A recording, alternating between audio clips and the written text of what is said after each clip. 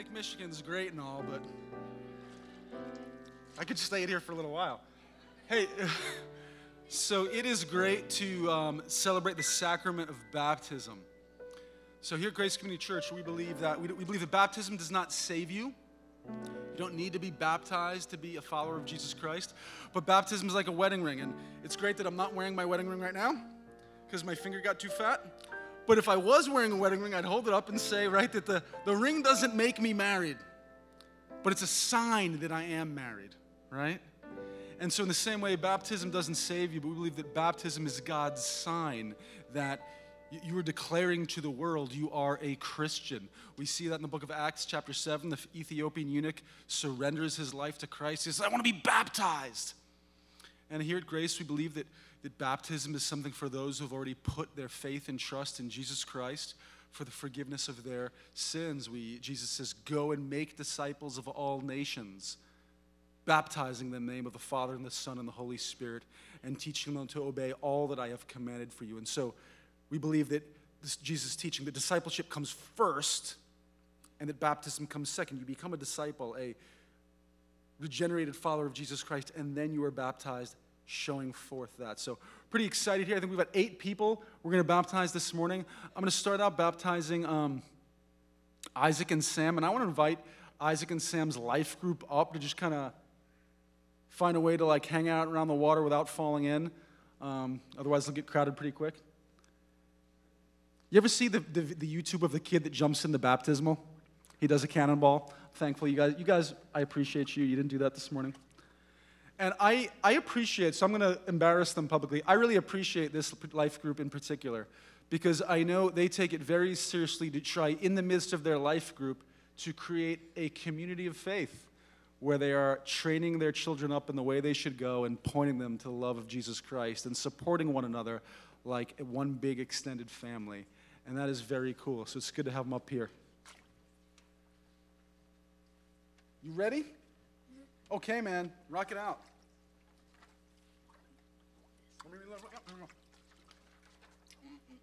Much foot. There you go. Hello, my name is Sam Botsko. I am 11 years old and have been going to this church since first grade. About 3 months ago, I saw the Holy Spirit change my life.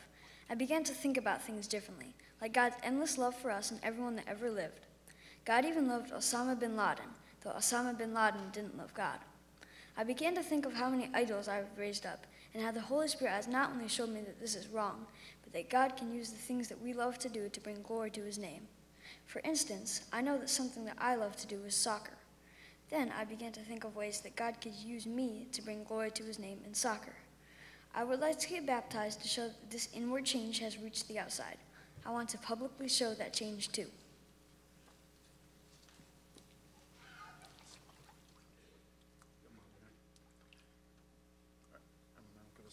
So you put your faith and trust in Christ and Christ alone for the forgiveness of your sins? Yes. Upon your profession of faith, it's my privilege to baptize you in the name of the Father, and the Son, and the Holy Spirit.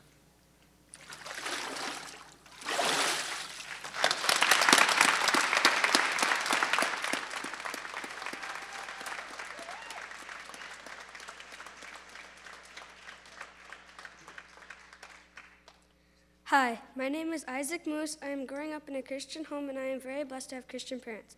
I go to church, boys club, and a Christian school, but that does not make me a Christian. When I went to church, I never took notes, never followed along in my Bible, and never really even paid any attention to the sermon. A few months ago in boys club, Mr. Bosch was the speaker, and he talked about being a follower or a fan. He explained that a fan is someone who turns their back, and a follower is someone who believes and never turns their back. That really struck me, and I talked to my mom and told her that I was a sinner in need of Jesus as my Savior. That night, I prayed to God to forgive my sins and help me to be a follower of Christ. So today, I am getting baptized to show that Jesus is my Savior, and I want to be a follower and not just a fan. So you're going to pay attention to the sermons now, right? Isaac, do you trust in Christ and Christ alone for the forgiveness of your sins? Upon your profession of faith, it's my privilege to baptize you in the name of the Father, and the Son, and the Holy Spirit.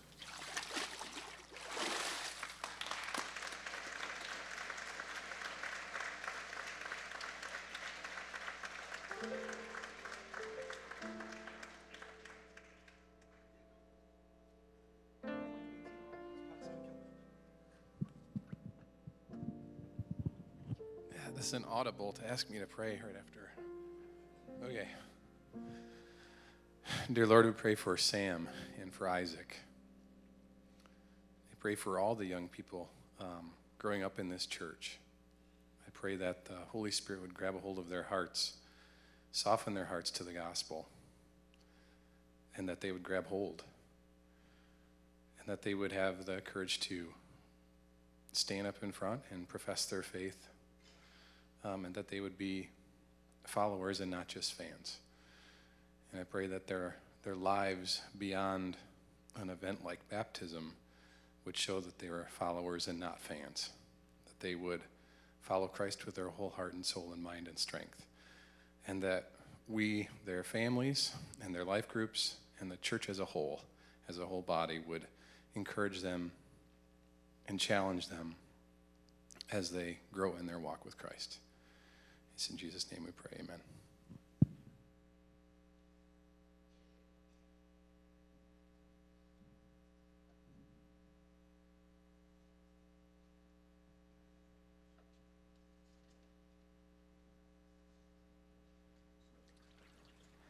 And we've got Jared and Molly Liddy getting baptized together as a married couple. This is pretty epic.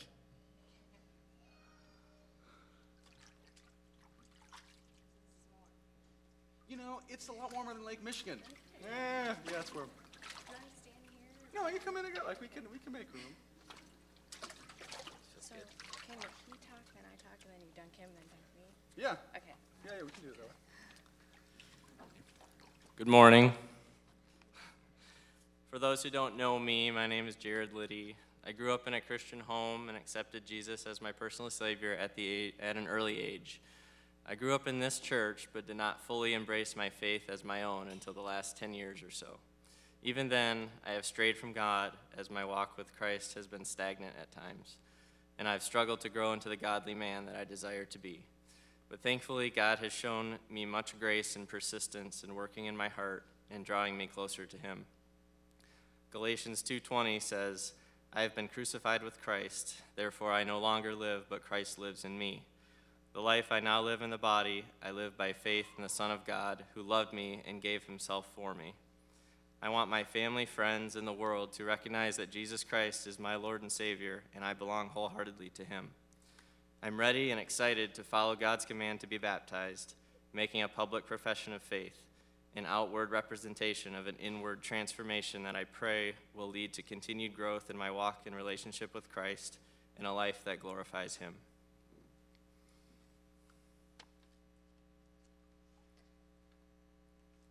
I was told not to look up because that will help me not cry, so we'll see. I know there's a lot of people out there. My name is Molly Liddy, and I was blessed beyond words to marry into the Liddy family. Here I go. I grew up in Massachusetts and went to church as a toddler. I remember some of the Bible songs and being taught that Jesus turned water into wine, or in our case, grape juice. But I came from a split family, and every other weekend, my sister and I were with my father 45 minutes away. As we got a little older, church wasn't a priority over sleeping at friends' houses, and then when I was in second grade, we moved to a different town. By then, we basically only went to church on special occasions. By the time I was moving away for college, I had strayed so far I didn't even know who Jesus was. But God was working in my heart from the beginning. In college, I had heard about a Hurricane Katrina relief trip down to New Orleans, and I wanted to go and help. I learned that this trip was being set up by InterVarsity, an on-campus Christian organization. I still decided to go. Before the trip, there were a few meetings that incorporated a small Bible study and prayer. Then during the trip, even more Bible studies, prayers, and examples of who Jesus Christ was and is in the lives of Christians. After the trip, I just continued to meet with the InterVarsity group on my campus. I had enjoyed their fellowship, and I can still only explain my willingness to go every week as God working in my heart. I was eventually paired with a mentor, Diane. I can't really explain why I was open to learning about God in such an intimate setting, but before I knew it, we were at our first meeting, and that was the day I accepted Jesus into my heart. Today, I make a public profession of my faith and trust in Jesus Christ as my Lord and Savior. Good job. Thanks.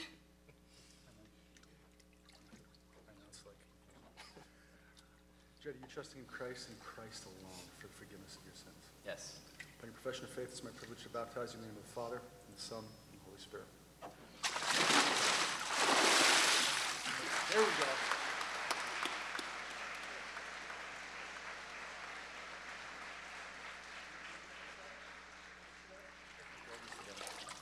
There's no verses.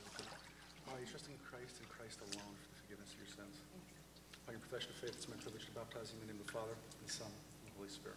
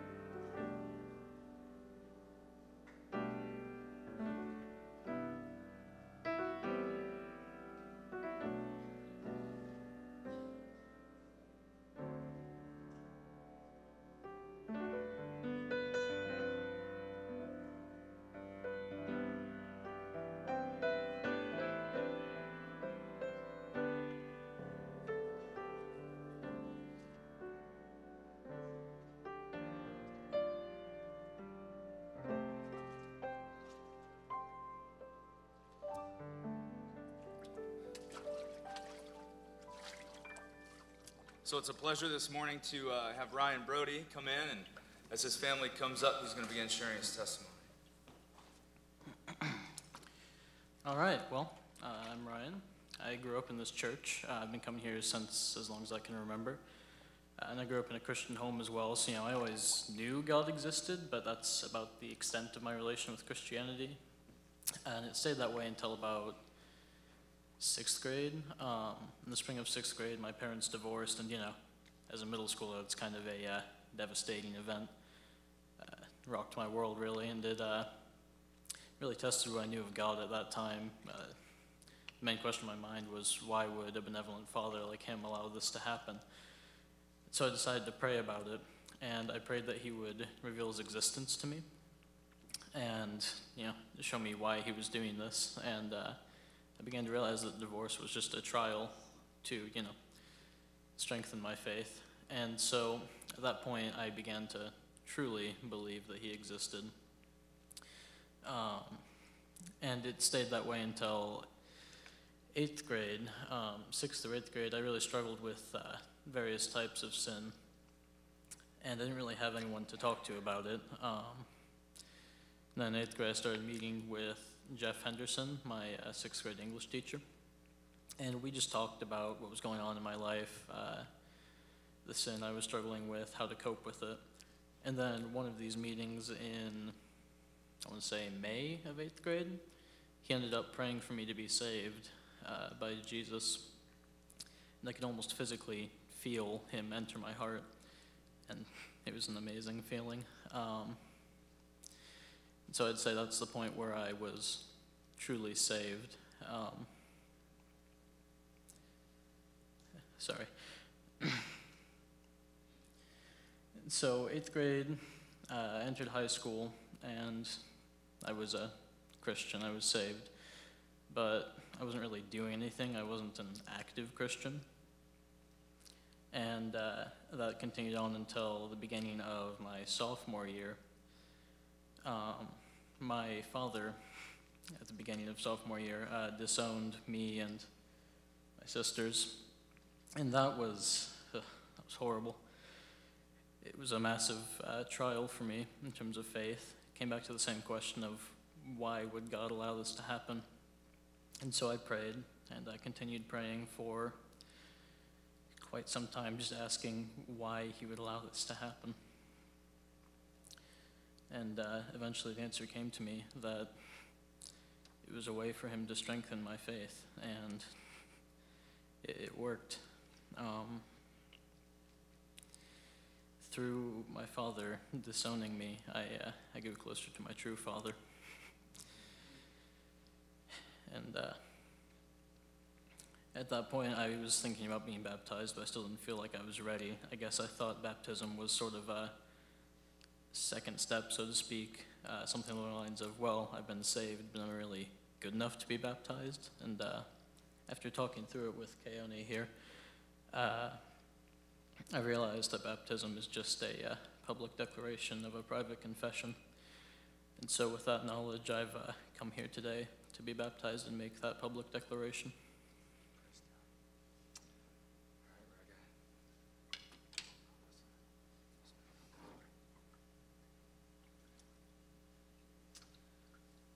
Ryan, have you trusted in Christ and Christ alone for the forgiveness of your sins? Yes. Then it is based upon that good confession that I now baptize you in the name of the Father, the Son, and the Holy Spirit.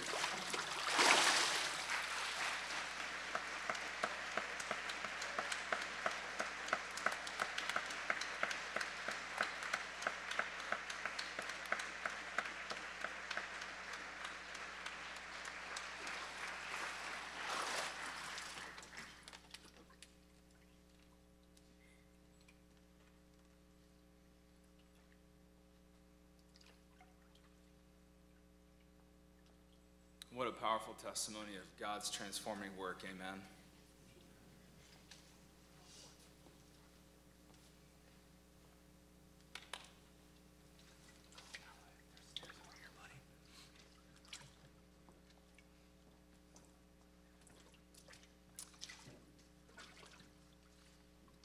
Does Asen Martinez, if his family and friends and life group would come up, for those who are wanting to witness and testify to him of his testimony in Christ, now is the time.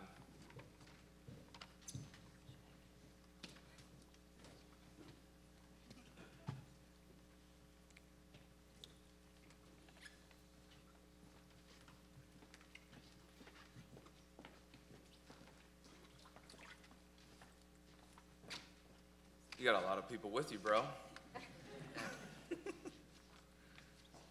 Why don't you go ahead and tell us your testimony, Ace? Hello, my name is Ace Martinez. Many of you may not know me, but you probably know my mom, Jessica. As I grew up, I always knew God was real, but I didn't really follow what he wanted me to do or do it right. I grew up in a pretty unstable household throughout a big portion of my life. My family, such as my mom and dad, were not living the Christian life and were struggling with a lot of things. But the more I grew up, the more my family started to follow Christ and grow in Christ. And I wanted to follow. I was just doubting God and wondering if he was really real and could actually be a loving, providing God. The more I was exposed to God, the more I felt the urge to be saved. I can't remember the exact date I was saved, but I believe it was a few weeks after my biological dad, Tom, passed away. As I first started life as a believer, like anyone else, I was struggling with my sins, but I knew through the Lord I could be forgiven and work through these sins and get better with them. As my Christian life went on, my dad, Stephen, passed away. And at that point, I was kind of mad at God and questioned why he would take 2 fathers away from me in a single year. But I knew still, very deep down, God had a purpose for this in my life and it would help me on my way in many ways. After this happened, I wanted to go to church most of the time. And I felt the need to help others and listen to what God wants me to do. And even though I will struggle, I want to show that I'm God and I know he does everything for his glory. That is why I'm here today getting baptized. Amen. All right, Asen, do you trust in Christ and Christ alone for the forgiveness of your sins? Yes. Then it is based upon that good confession that I now baptize you in the name of the Father, the Son, and the Holy Spirit.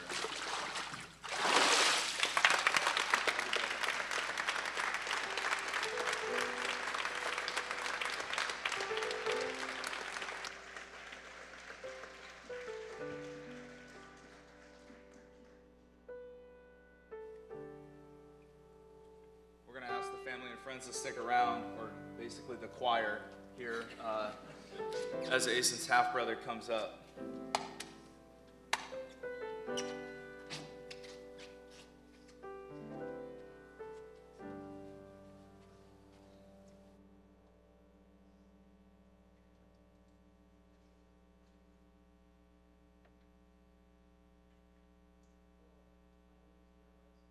You might know my family. We sit one row from the front. I live with my mom and 4 brothers. I go to Jenison High School and like to spend the majority of my time hanging with friends and family. I decided to get baptized today because of my love and passion for Jesus Christ and what he did for me on the cross.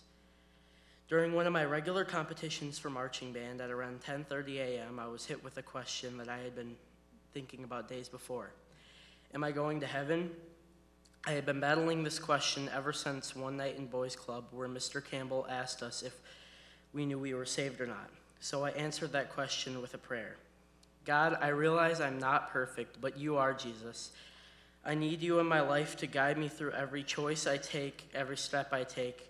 I need you, Lord, I submit my life to you. And at that moment, I felt a physical burst of warmness expand through my heart and throughout my body. After that, I was on what I felt as a spiritual high until I was hit with my first big obstacle, my father passing away. A lot of people say how they got mad at God when a loved one has passed, but I wouldn't say I was mad at him. But I spent a lot of time questioning God and my faith. But once school started up again and I started getting involved with Solid Ground, that's when I met some of my friends that helped guide me through my struggles daily. I came here today sitting at the feet of Christ to proclaim that I have been cleansed by him of all my sins.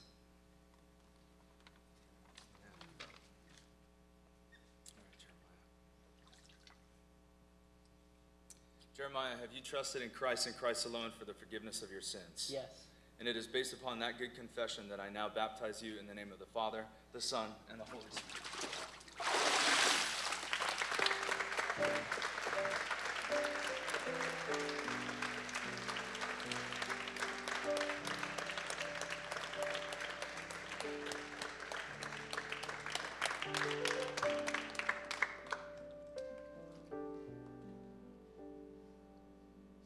Friends and family, you can make your way off the stage now.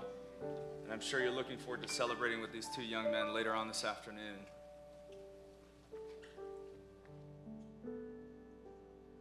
The next young man I'd like to invite up is Alex Dominguez. And if his life group of the Potter family would like to come forward at this time, go ahead and make your way toward the stage.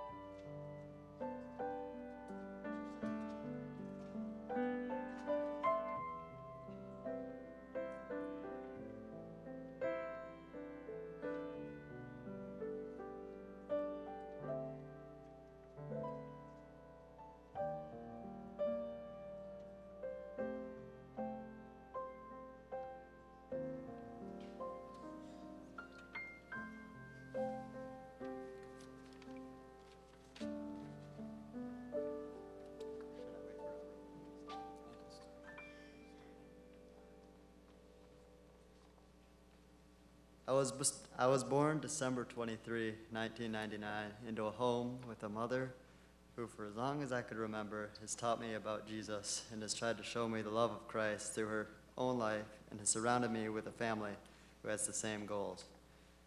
I grew up going to church and have gone to Christian school since kindergarten. I have been surrounded by Christianity for a majority of my life. However, even with all of this Christian influence, I still inwardly hated going to church and thought that it was a boring waste of time. I also found that I did not like most of the Christians that were in my life either. I thought that they were some of the meanest and some of the most miserable looking people that I had ever met. In about 8th grade, I started to pray to God to save me. These prayers originated more out of a fear of hell than out of anything else. However, these prayers did start a time in my life where I truly would start to look to God for help and salvation. I prayed these prayers countless times and struggled, but I struggled for a long time to actually be convinced that I was saved because I still struggled with sins. However, I now am fully convinced that I have been saved through the work of Jesus on the cross. And I have, and others have noticed that there has been complete change in my desires. And I love going to church. I love the people of God. I love being around the people of God. I love the Bible. God has taken me from hating him and everything that has to do with him to loving all of it. I have now decided to stop pushing off being baptized. I want to make a public profession of my faith by obeying the command that Jesus has given in the Great Commission in Matthew 28:18 through 20.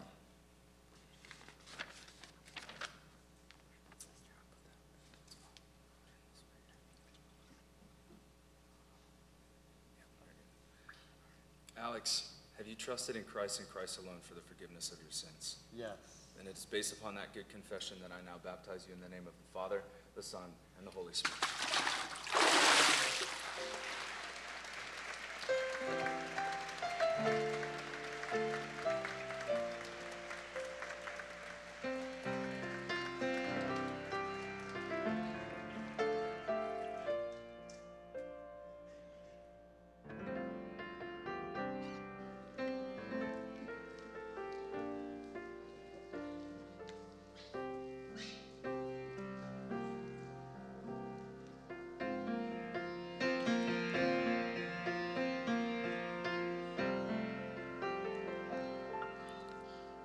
Let's stand as we will be dismissed by singing our own testimony. Who the Son sets free, oh, is free indeed. We are a child of God. Yes, we are. Let's sing together.